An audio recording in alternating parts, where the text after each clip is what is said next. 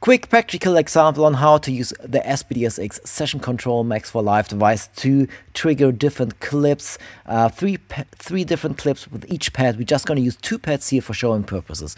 So what we have here are the 3 different states here, which I can select via the delay and filter button here. So we have clips row 1, clips row 2, clips row 3, and my delay is going 1 up and the filter is going 1 down. It's set to 3 states only, so I can cycle through the different states here. So now I just need to make sure that the note in for those 2 pads is set up and that the right MIDI note is mapped in here. And now I'm ready to map the clips already. So let's select the clip I want to map, bass 1 for example, to the first pad here. Just press D for detect.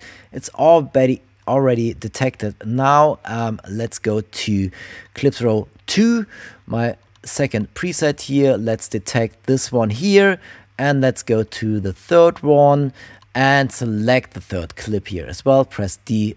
Done. So let's do the same with the drums. So let's go to my first preset here, select the first drum clip here, press detect.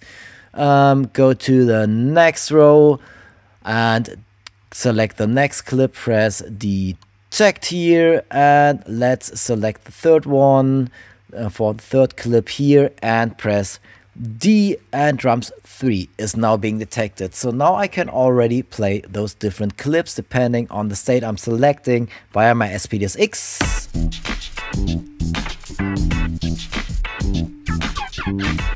Second row is now selected via the delay, and select some different drums. Let's go back to the first one again.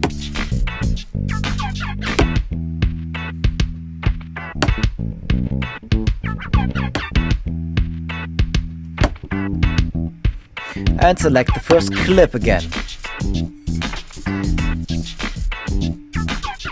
So this is how quick you can set up stuff here. So just imagine if you have a huge set here where you want to trigger the same pads, always one triggering the bass, for example, one triggering the different drums, depending on the state you are. You can set this up real quick and it will be all stored in your Ableton Live set and ready to go for performance.